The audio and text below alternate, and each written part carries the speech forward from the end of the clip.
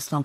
Now, Andy McCluskey is a singer, musician, songwriter and pioneer behind one of the biggest 80s bands, OMD, of course, and a proud Merseysider. And I'm delighted to say that Andy is with us this afternoon. First of all, Andy, your reaction when you heard the news about Janice? I was absolutely stunned, Helen. I couldn't believe it. Just last thing I was expecting on Boxing Day. And it was amazing how within a few minutes of the news coming on, my phone just lit up. Everybody I knew was like, did you hear? Did you hear? I can't believe it's happened. It's just testament to how many people that knew and loved Janice. And in a moment, we're going to be bringing in Billy Butler, who is another iconic presence in the city and an ambassador for the music scene. But for yourself, Andy, tell us about when you were starting out and how supportive that she was to you. She really was. I mean, obviously, you mentioned that, you know, she had her own show on Merseyside, and right from the very beginning, she championed local bands. And then she took that into the national stage when she went to Radio 1 and went onto Top of the Pops. And she was always excited to meet people that she knew from Liverpool, all the bands that would go to. I don't recall her at Eric's, but I used to see her at Brady's all the time. And we'd be talking about what she'd heard and who she liked and who was up and coming, and it was just, she was so plugged in to Liverpool music. And what about yourself, Andy? Your moments with her? Obviously, she played a vital part in supporting OMD and the band's rise to prominence. How did she help? You know what? By just championing us and other bands.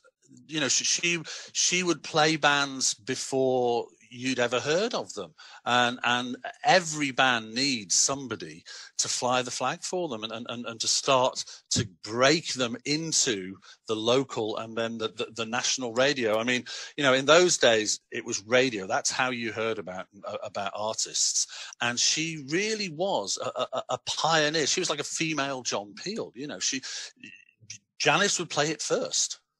And Andy, I'm going to ask you to stay on the line. We're going to bring in Billy Butler, of course, 1978. Going to go back to Andy and just ask for your final thoughts. Speaking to everyone today, and we're going to ask the same. Your Janice legacy, Andy, how will you remember her?